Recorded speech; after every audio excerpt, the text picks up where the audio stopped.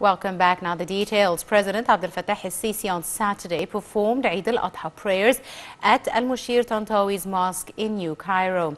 Prayers were attended by the Grand Imam of Al-Azhar, Sheikh Ahmed al-Tayyib, Prime Minister Mustafa Madbouli, Minister of Defense Mohammed Zaki, as well as senior state officials. The prayers began by reciting verses from the Holy Quran by Sheikh Hageg al-Hindawi.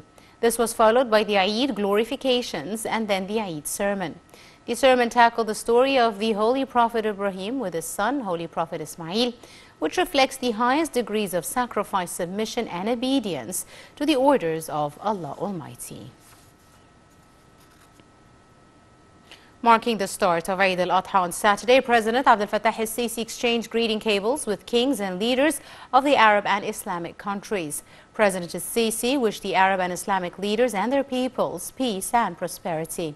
President said he hoped the spirit of solidarity would prevail among the nation's peoples in order to realize a better future for the entire Arab and Muslim nations.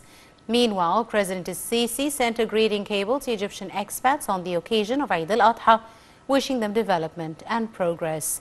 President also received greeting cables from top state officials. President al-Sisi received phone calls from the Emir of Qatar and the Emir of the Tabuk region. He also held phone calls with leaders of the UAE, Bahrain, Algeria, Kuwait, Tunisia, the head of Sudan's Sovereign Council, Lebanese Prime Minister, Iraqi President and Prime Minister. President also greeted the leaders on the occasion of Eid al-Adha and wished their countries and peoples peace, progress and prosperity. Egypt's First Lady, Madam Intezar al-Sisi, greeted the Egyptian people and the Arab nation on the occasion of Eid al-Adha.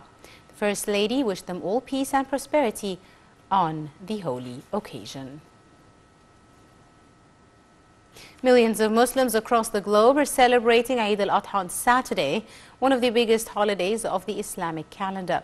Known as the Feast of Sacrifice, the revered observance coincides with the final rites of the annual Hajj in Saudi Arabia. We have details.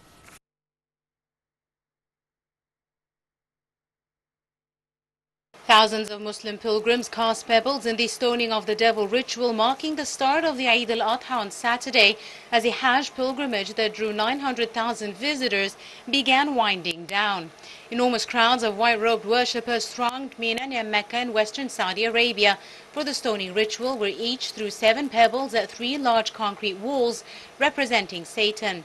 The pilgrims threw stones that they had collected in nearby Muzdalifah.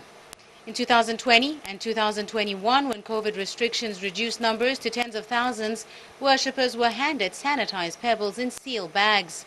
The Hajj started on Wednesday at the Grand Mosque in Mecca before an overnight stay in tents and prayers on Mount Arafat, where the Prophet Muhammad delivered his final sermon. After the stoning ritual, pilgrims returned to Mecca to perform a farewell tawaf, circling 7 times around the Kaaba.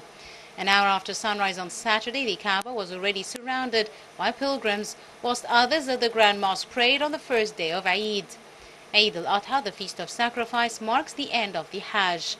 The Hajj, usually one of the world's largest annual religious gatherings, is one of the 5 pillars of Islam and must be undertaken by all Muslims with the means at least once in their lifetime.